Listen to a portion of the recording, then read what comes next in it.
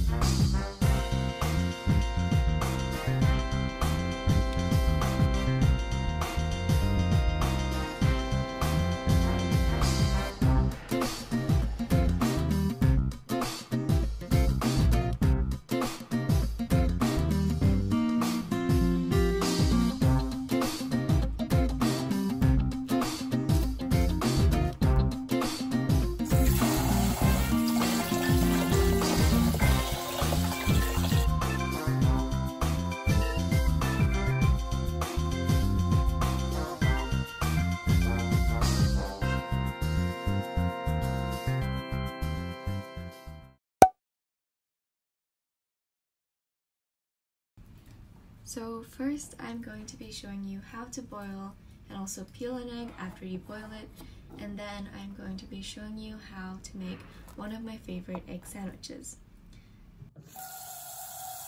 I will be speaking basically just over this video that I videoed, and if you watch the beginning of this video then you will know that I had a really hard time peeling an egg, and I don't know why, but I just couldn't do it. And then after I posted that on Instagram, a lot of people gave me advice and I was really grateful for that. This was a game changer. You basically just tap your spoon and create this like crack in it. And that basically makes sure that your egg is completely boiled and also makes the whole peeling process easier. But this time I kind of overdid it, which was really sad, but I basically just kind of tapped the spoon a bit too much, which you don't need to, so like a bit of the egg came out, and that's not really what you want happening, and I'll show you why later. But basically this process works, and I highly recommend this strategy. Anyways, then you're going to want to put the egg into your water and make sure that it's completely submerged, which in my case it was not, so I just added some water.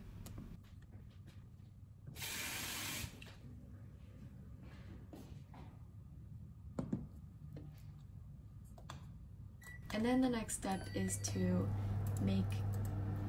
boil your water.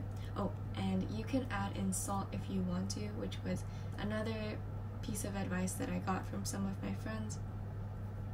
I don't exactly know what this does, but apparently it helps, so I just decided to put some salt in. Maybe it changes the way that your egg boils completely. I don't know.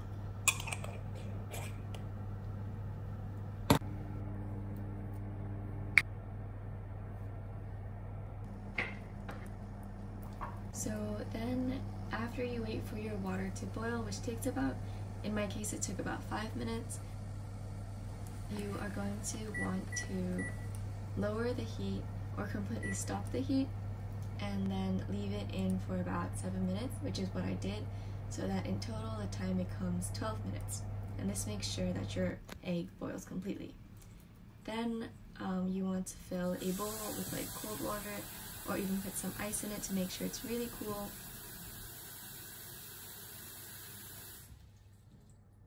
So basically, because of my overdoing of the cracking in the first step, my egg came out looking really weird. Basically, some of the egg cooked on the outside, so it looks really ugly, but basically it works, so yeah.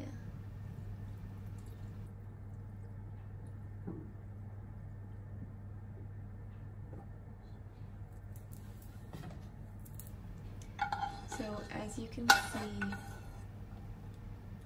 it does not look like a perfectly boiled egg, so it's not a great example, but it's still perfectly boiled.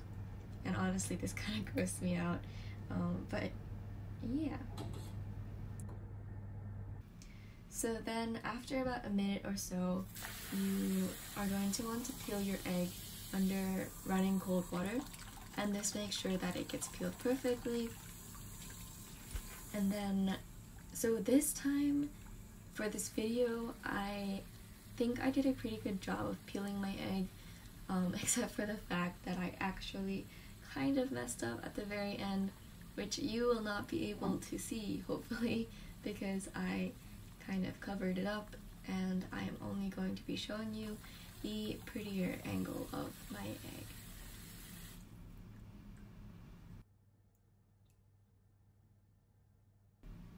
So yeah, this is my perfectly boiled and peeled egg.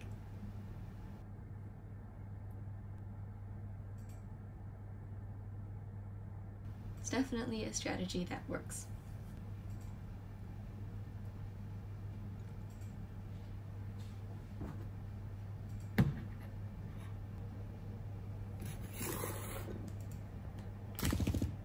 So next you're going to want to mash your egg, which is the next step to making your sandwich, and I'm going to be using a fork for this.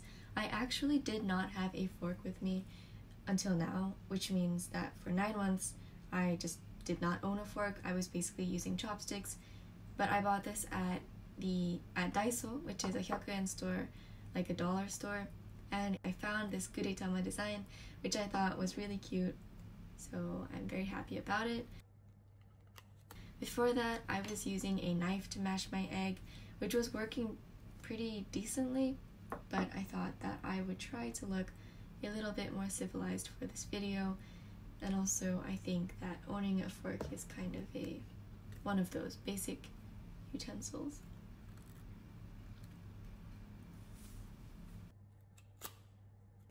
Anyway, since it's new, I just kind of washed it.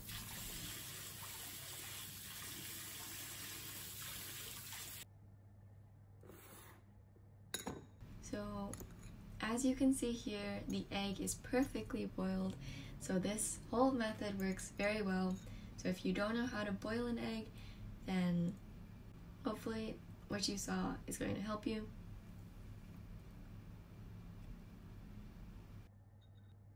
So now I'm going to mash my egg, and weirdly I found that the knife was a lot easier to work with, but that's probably because I've been working with using that this whole time. But a fork is definitely nicer, I think. So the next ingredient to put into the egg is mayonnaise. If you don't like mayonnaise, I don't know if this is a sandwich you're gonna want to make, although you can't really taste it, so it's kind of like this important ingredient.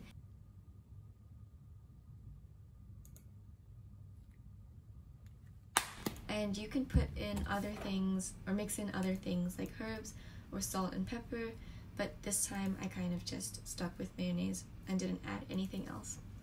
So then you're going to want to mix this all together, and this is basically the main and most important ingredient or part of the sandwich, and everything else is purely preference of what you want to add into your sandwich.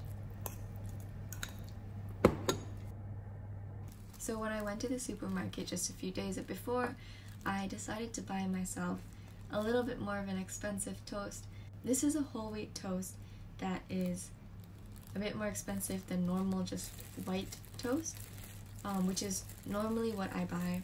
But this time I just thought that I just wanted to try this toast, and also it's a healthier option, and I thought it would taste better, and it did. So I was very happy about it, and it tasted really good. So yes, but basically you can use any bread that you like, and you can also make it like an open toast situation.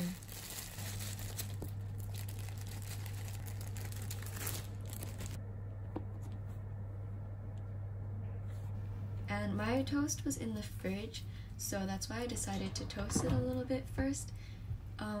So like if your toast is in the freezer or something, you might want to toast it a little bit, but again, this is kind of like your toast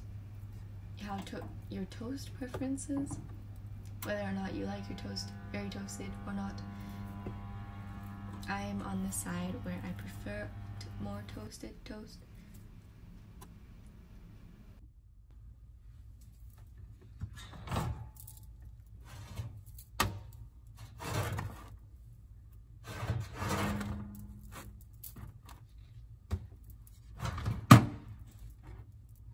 So then on one piece of the toast, I kind of spread out this egg mixture.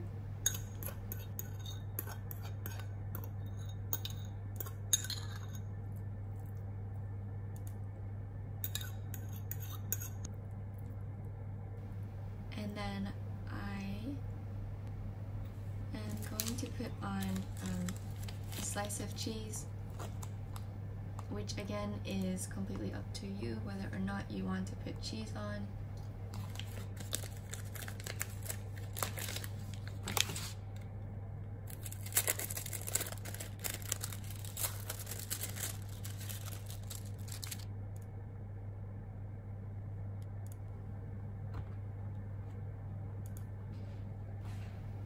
So I toasted this again, which if you toast it the first time and you don't like your toast very toasted, then you might skip this step. But as I said, I really like toasted toast, so I put it back in, and also I wanted my cheese to melt on top of the egg. I did end up toasting my toast a little bit too much, but I kind of like that. So.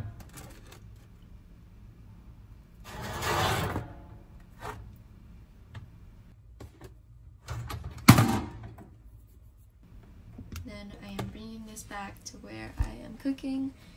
If you haven't seen in my previous videos, this is the dorm kitchen. I live in a dorm, and this is the kitchen situation. It is really nice and very useful.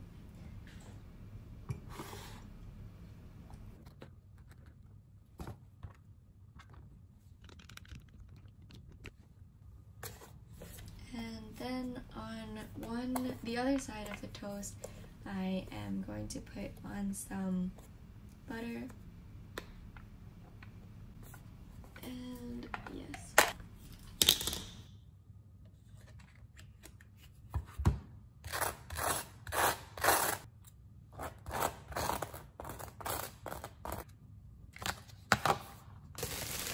So the last ingredient that I used for this sandwich was some some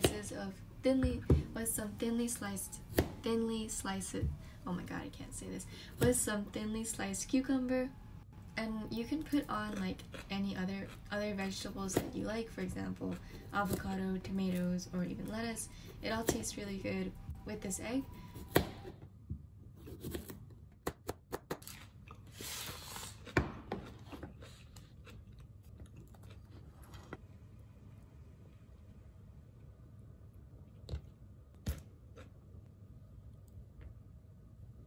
I know everyone has different preferences of sandwich shapes, like triangles or squares or rectangles, but I kind of like the rectangular shape.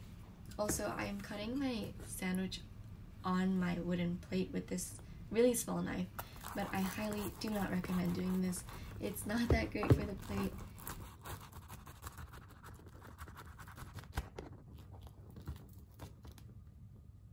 So this is my final sandwich, and it tastes really good.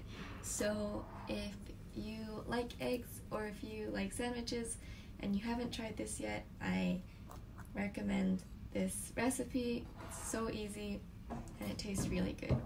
Thank you for watching, and I hope this video helped you if you didn't know how to boil an egg, or in my case, peel an egg, or if you just needed some sandwich inspiration.